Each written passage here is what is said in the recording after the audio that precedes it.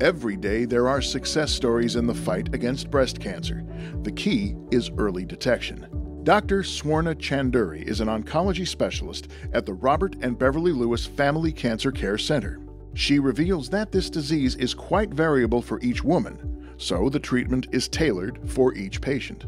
Majority of the breast cancer patients are after 50, like a postmenopausal patients. But it won't spare anybody. I have seen a patient at age 22 with a breast cancer, and for age 94 was the latest one.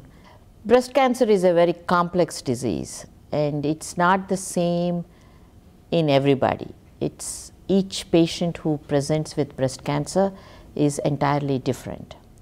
Presently, I think we know that some of them, they inherit a gene from one of the genes from their parents, and that may be the reason for them to develop breast cancer. And the others, the cancer is because there is a mutation in the breast tumor cells. Symptoms may appear when the cancer is advanced past the early stage. The symptoms of breast cancer, basically, they may feel a lump in their breast. And by the time they feel a lump, it may be already 2 centimeter mass. So the majority of the breast cancers that we pick up these days is by screening mechanisms, by mammograms and ultrasound. And the mammograms and ultrasounds can pick up less than 1 centimeter or a very tiny breast cancer cell abnormality, and we can cure them by just a surgical method only. Treatment depends on the extent of the cancer. The breast cancer treatments are variable, but first of all, surgery is involved in removing what the naked eye can see. And then the surgeons make sure that the margins are clear, and we also test, has it traveled from the breast to the other areas, mostly the lymph nodes.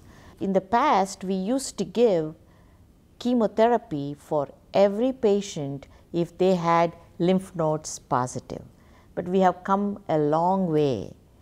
There are now certain types of breast cancers that we don't offer any chemotherapy, because if their cancer cells are multiplying because of a endocrine directed cancer, then we can put them on a different path of therapy, only endocrine therapy, and those are oral medications and entirely a different one.